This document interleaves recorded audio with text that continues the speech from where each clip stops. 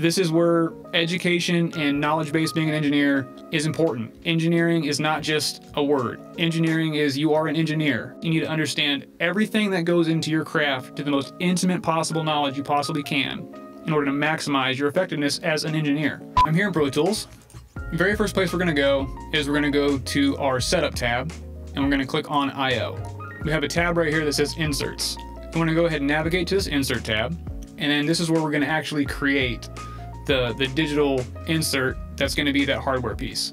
So if you remember, we patched that hardware piece on output and input number 6 on the interface. That is a Lindell PEX500. So we're going to go ahead and create that path right now. We'll call it PEX500. This is number 2 in the chain, so it's PEX500 number 2. And then this right here, you'll see I have my interface, my Universal Apollo, and on my Apollo it's actually on channel 10. So I'm going to go ahead and patch this, boom, on hardware insert 10. So that is what we have to do software-wise in order to actually get that hardware piece in the software as an insert point. We're not done yet though. We still have to calculate the system delay. So the amount of time it's going to take that computer to get the audio out and get the audio back in actually takes time. So in order for us to actually calculate that delay time, the amount of time it takes, here's what you got to do. So I'm going to start off by creating 2 mono audio channels. I'll call this first one Tone Gen. This next one we'll call Round Trip. So I'm going to go ahead and take your attention somewhere really fast.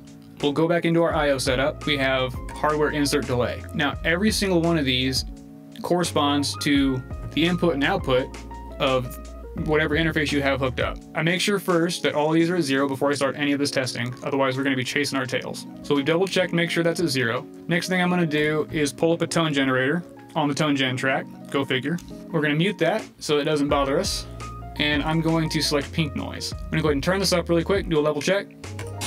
Sweet, a good steady level of pink noise coming out, and I'm going to route the output of the tone generator channel to the input of the round trip channel. So that routing's already taken care of. And I'm going to make a little selection here on my timeline, right click this, and I'm going to commit this. So what I'm doing is I'm just going to turn a little section of this into an audio read. We have an audio sample here, a little clip of pink noise. So I'm going to go ahead and switch over into sample mode here. I'm going to zoom in on this as far as I possibly humanly can. Boom.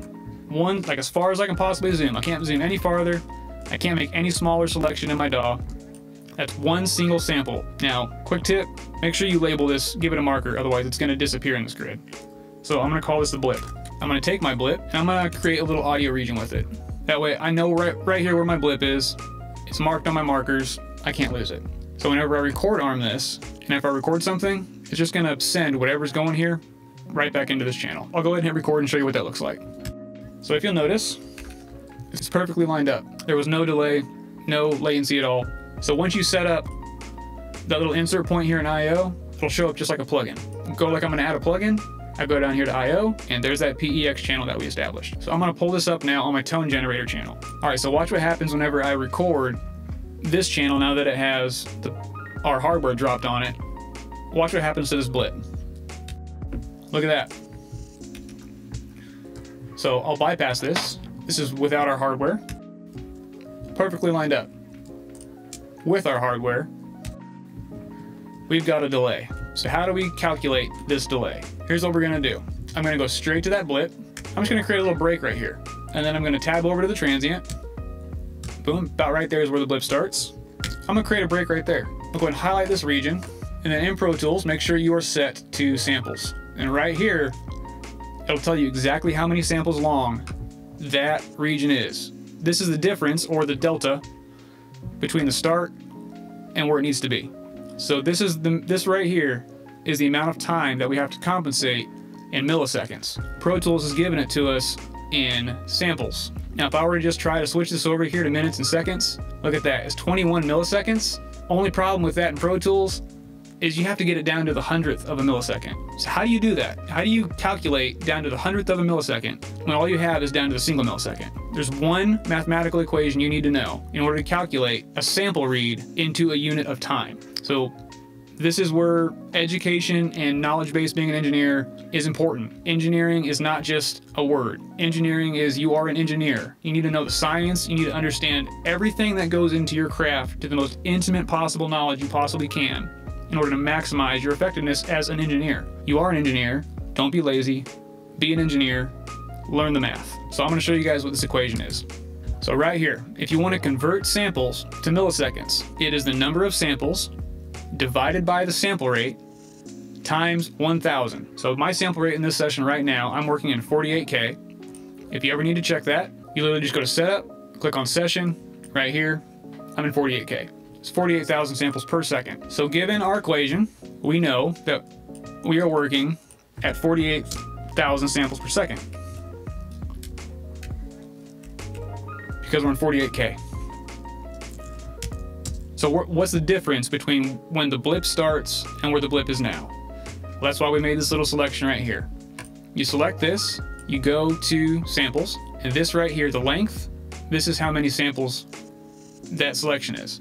So it's 1024 samples. So with that, we now have our second input data, 1024. Now all we have to do is run this equation.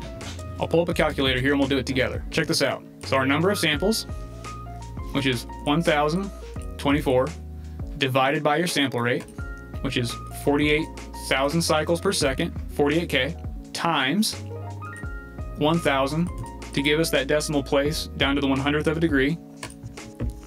So there we go, that's 21.3 repeating. We'll just go ahead and call that 21.33. Now with this information right here, we've just calculated our round trip delay in samples. We've converted it into milliseconds down to the 100th of a decimal point. So we'll go ahead and take our calculation right here. We're gonna go back into our IO tab where our hardware insert delay compensation tab is here. And I'm going to enter this. We're just gonna paste this number into every single tab.